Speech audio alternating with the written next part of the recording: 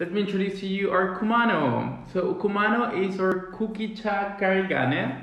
Usually when we say what is tea, when we want to define tea, we would talk about tea being a beverage we get through the infusion of the leaves of the tea plant, of the Camellia sinensis, okay?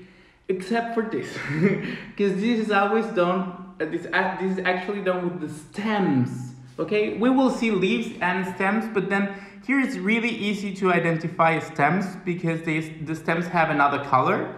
Okay, so we have, the leaves are very green, you can see the dark green, and then you can see the yellow is our stems, those are stems. Let's remember, these are the stems, it's not just any stems, these are the stems of a very nice Japanese green tea, so from gyokuro. So it's still very, very aromatic, it has this very nice fresh cut grass kind of thing, fruity as well. It reminds me like of green apples. So it has this very characteristic Japanese greenness, so more like fresh cut grass, less cooked vegetables like that we would find, for example, in a Chinese green tea.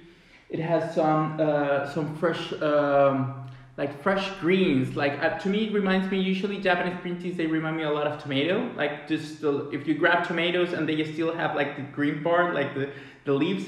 You can feel a little bit of that, a little, also some fruitiness. There is of course this sweetness added from the stems, so I would go like from green apples, kind of like taste. It's actually a very, very nice tea.